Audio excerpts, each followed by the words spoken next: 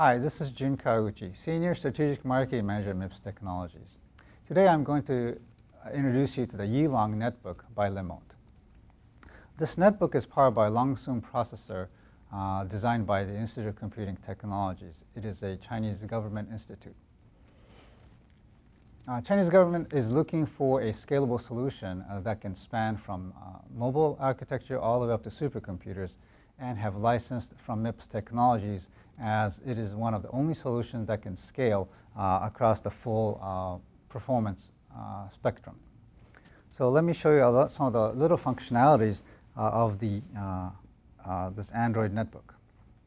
I can show you some of the websites, for example, on CNN.com. And as you can see, it is running a full Android implementation without any changes. What's compelling about this netbook is that it could leverage thousands and tens of thousands of Android applications onto this platform without any modification, and runs right off without any changes.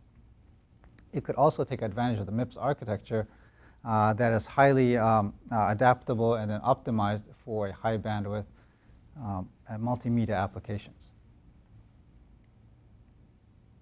If you have any further questions, please visit our website, and thank you for watching.